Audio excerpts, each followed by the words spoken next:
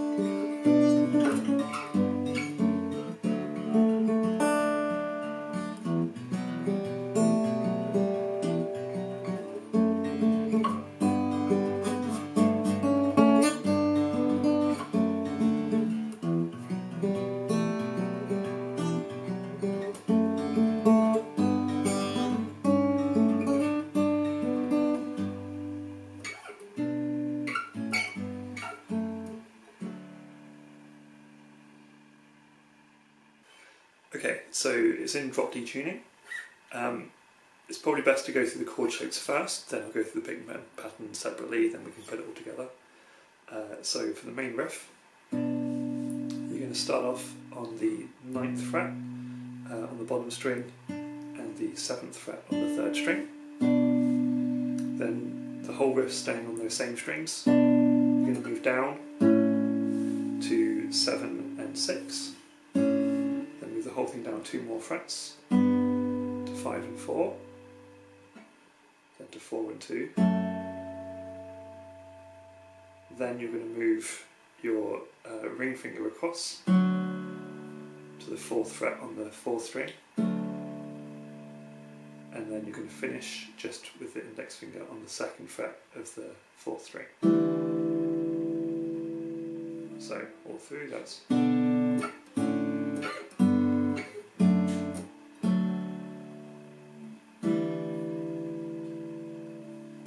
You can do it all just with the same 2 fingers, but I find, especially when you start to go faster, if you use the same 2 fingers, you get a lot of that string ring, whereas if you switch, so starting with the ring finger there, then moving down to the middle finger, then back to the ring down there, it minimises that. It minimises it a lot more when you're playing it a bit quicker. So, once you've got that, the next step is the picking pattern. You can be a little bit loose with the picking pattern, but there's a few things that if you get it more accurate, it'll sound a little bit better. So, the main picking pattern to start with is just going to be playing straight 8th notes with the thumb all the way through, usually on the 6th and 4th strings, and occasionally up to the 5th and 4th as well. But you really want to make sure that you've got that kind of Travis thumb locked in, because that happens throughout the song. So the picking pattern to start with, just playing any old chord. You're going to play together. So together, thumb, finger, thumb.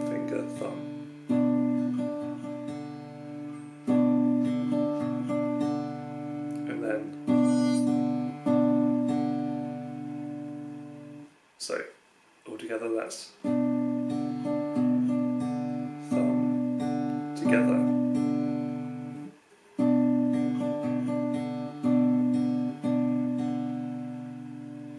If you put that with the fingers, you get this.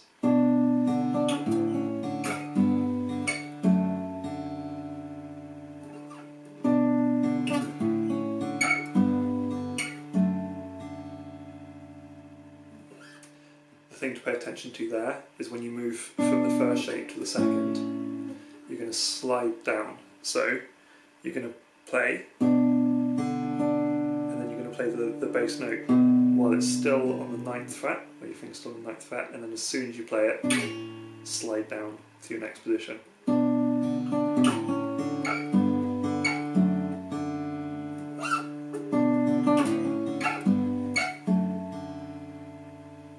Takes a little bit of practice, but if you can try and make sure you get that, it sounds quite a lot nicer. And again, like I say, you can swap fingers, so you start the slide on the ring finger and then just move down to the middle finger there.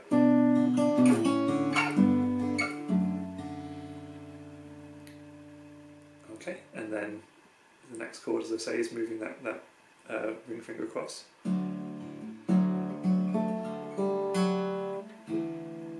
So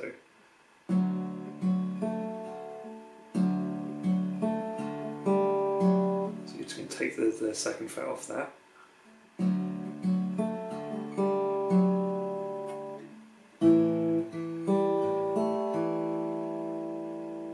Again, nice and slowly.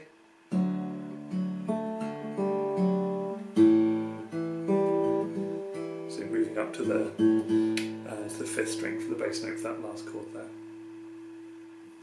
Hopefully that's slow enough that you can see. I'll do it once more for you.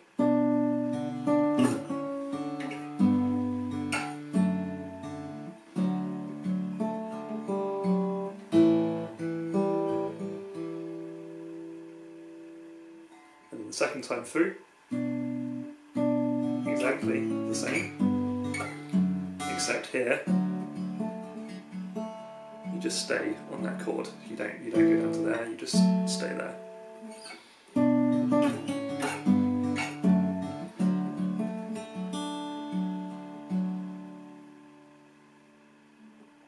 Then you play the same thing through again, and then the 4th time through, well, I think it kind of occurs kind of halfway through the verse. There's this lick.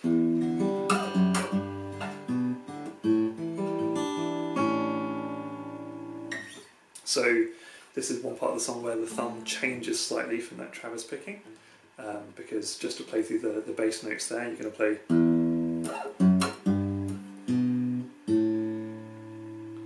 So your thumb is actually going to play.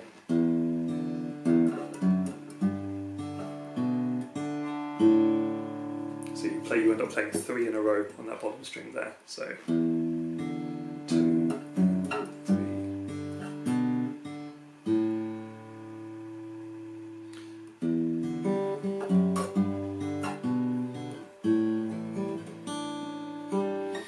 So in terms of what the other fingers are doing, really it's just kind of filling in the space. So nice and slowly.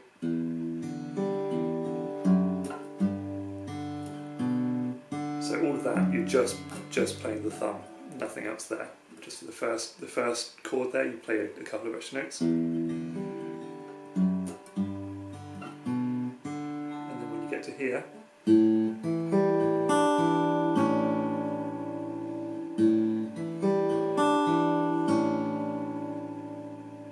once more.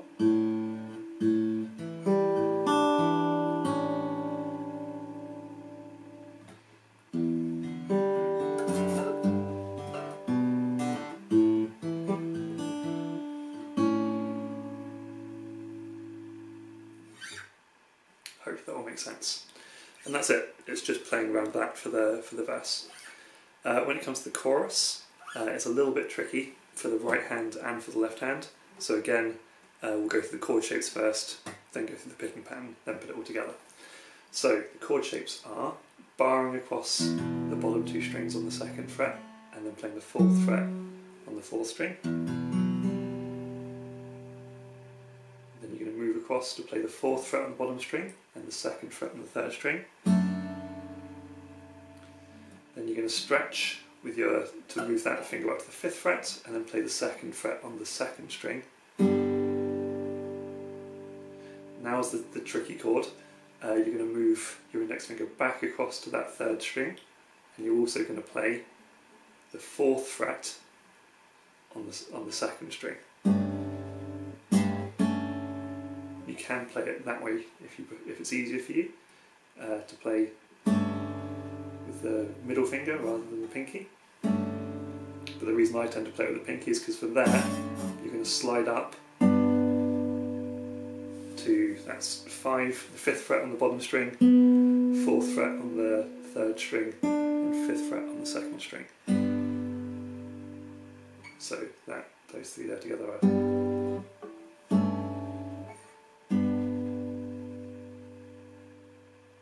If you're really struggling to make this work, you can just play this,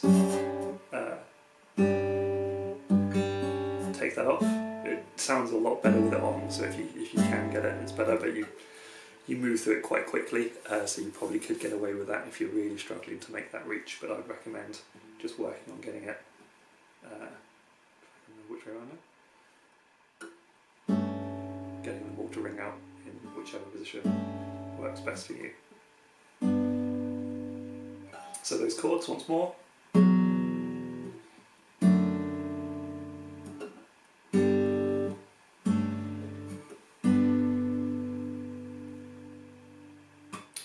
In terms of the picking pattern, nice and slow. So to start with, that's all alternating, so you're not playing any of the fingers at the same time.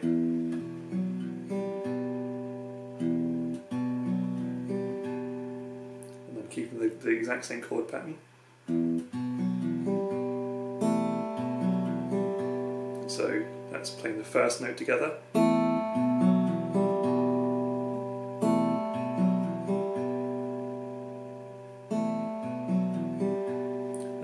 The rest of the chorus is all with that picking pattern, so if you can just get used to playing that.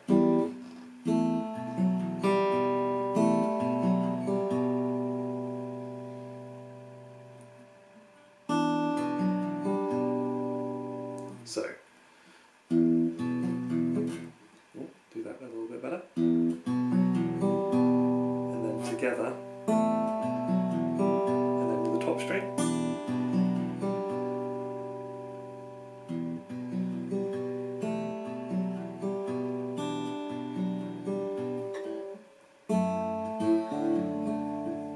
Again, same picking pattern again.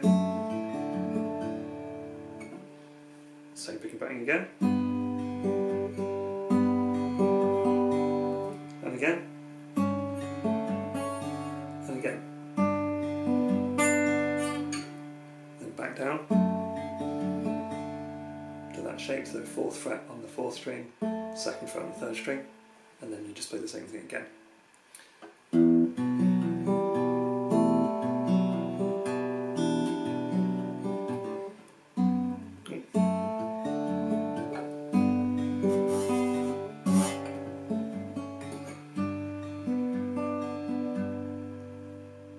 I hope that makes sense, and you can see that that's really just the same picking pattern again and again, just changing the chord shape each time.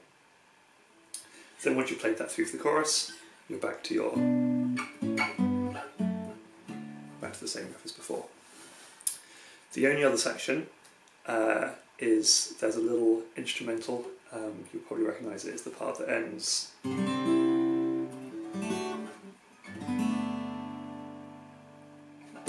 So on the record, that's played just the same riff that we've been playing all the way through, and there's a second guitar playing an instrumental part over the top. In the live versions that he plays something slightly different. Now this is, he plays it a little bit faster than I can play it. It's a little bit tricky to do at speed, but it sounds really, really nice, and it's definitely worth me showing you how to play it, because you can probably play it faster than me, and it's a really nice little pattern. So, you start off exactly the same as you have been.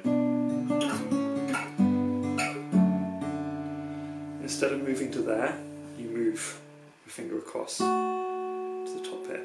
I'll play the whole thing through nice and slowly so you can actually sound what it's going to hear like.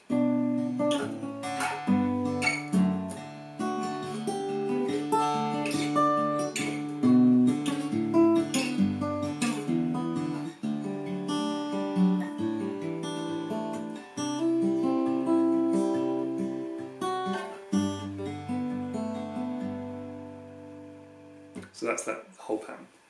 So as I say, play the first part just as usual. Then when you get to there, you're going to move this finger across. as we've been doing the rest of it, let's do the chords first and then the picking pattern. So the chords are going to be all on the third and the first strings. So we've got 2-4 here, 2-4, then up to 4-5,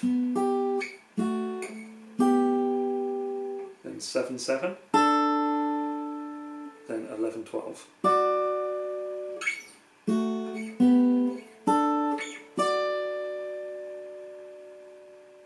And the picking pattern for that, again the very first note, you're going to play the top string and the bottom string together, but the rest of it is all going to be this picking pattern.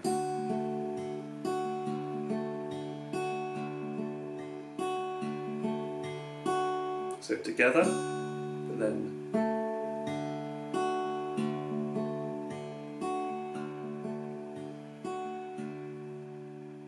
once you've got used to playing that speed,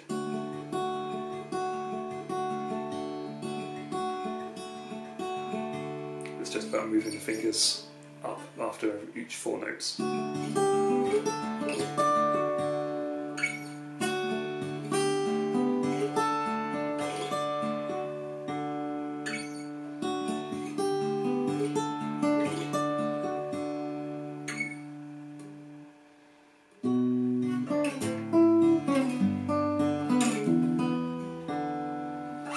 So from here, you're going to keep that index finger on the 3rd string, move it down to the 7th fret, and then you're going to play the 9th fret on the 6th string and the 2nd string. And then play these 2 together. So, because again, the thumb's just doing this the whole way through. So, as soon as you hit that note, you're going to slide it down.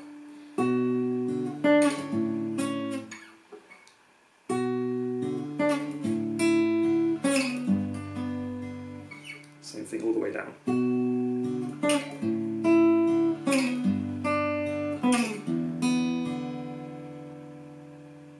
So the chords there.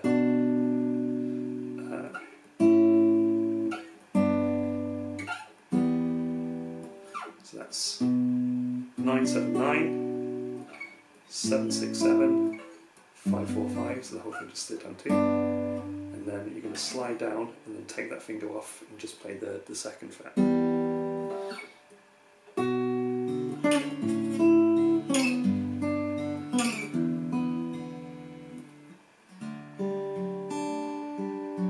So that's just the 4th fret on the 4th string there.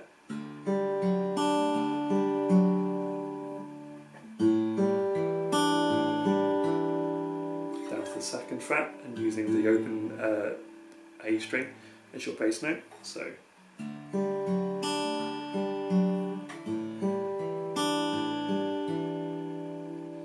you're going to play the 3rd fret and the 5th and the 2nd string and hammer onto the 2nd fret on the top string. So here your thumb is alternating between the 5th and the 3rd string.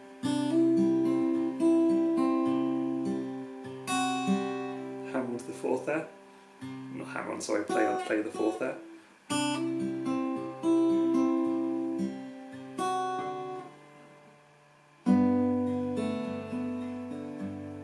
And that's the 5th fret on the bottom string and the 4th fret on the 3rd there.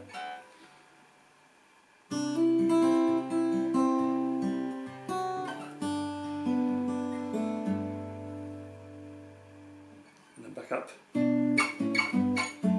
Same way that we were playing before. There is one section of the song where he's playing, especially when he's playing live, where it's mostly just vocals and he's just kind of quietly picking the chords. But instead of playing on the bass note, on the bass note on the 6th string, he's just doing exactly the same thing but up on the 4th string, because obviously they're both Ds. So instead of playing, he's playing.